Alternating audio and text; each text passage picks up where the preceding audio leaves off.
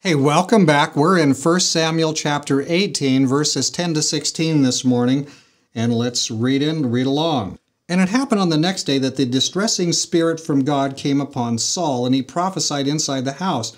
So David played music with his hand, as at other times, but there was a spear in Saul's hand, and Saul cast the spear, for he said, I will pin David to the wall. But David escaped his presence twice. Now Saul was afraid of David because the Lord was with him, but had departed from Saul.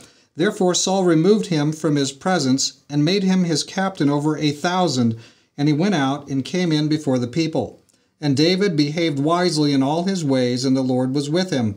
Therefore when Saul saw that he behaved very wisely, he was afraid of him. But all Israel and Judah loved David because he went out and came in before them. So first of all, my question is, David is pretty agile, isn't he? Saul actually cast a spear. If David hadn't moved, or if Saul's aim had been better, David would have died that day. But why does it say it happened twice? I mean, what was David doing there the second time? David maybe was trusting more than he should have. I mean, if a guy tries to shoot me or cut me up, I might not just say, actually, guess you were just kidding. Let me stand back here within range again. I'm not sure I would do that. I really don't think I would do that. But David is trying to trust Saul.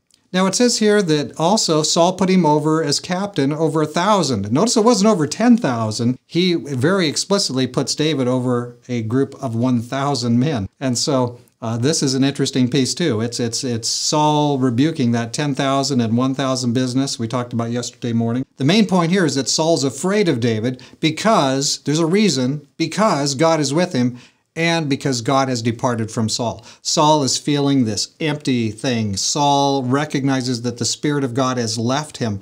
And Saul recognizes that God is with David. And so Saul, his response to this is what? Fear. Fear. Saul is afraid of David. And so he's very afraid. It's mentioned repeatedly in our passage here. And that's where things are. Israel's just won a wonderful victory because God delivered Israel. But Saul's radar is very much focused on David. He's got his big eyeball on David because Saul is not moving from a spiritual direction.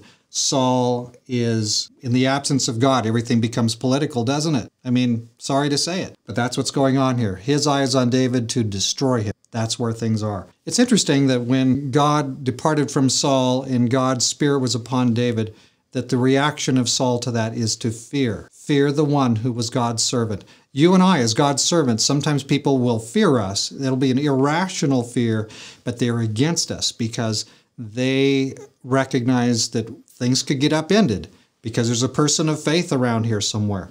So that's actually not a bad thing, but people of faith, as David demonstrated, need to be sometimes a bit agile because there will be spears potentially coming your way, even from somebody who should be your supporter. Let's pray. Dear Father in heaven, thank you that you gave David a very agile experience. Thank you that you protected him. Thank you that even though he was now captain over 1,000, your Spirit was with him. Please, Lord, may your Spirit be with your church today. Use us. We thank you for hearing our prayer in Jesus' name. Amen. God be with you today, too.